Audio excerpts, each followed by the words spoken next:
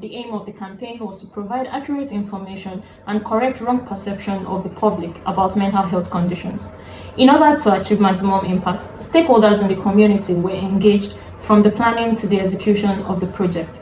On the day, volunteers who are young pharmacists and who had been trained and certified on the roles of pharmacists in management of mental health conditions were provided with a brief that was repeated in these 5 languages spoken in the area: English, Yoruba, Igbo, Hausa, and Pidgin.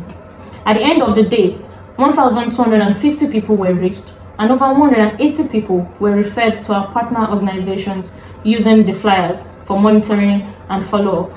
Overall, the aim of the campaign was achieved, and we were able to accentuate the role of pharmacists in the community.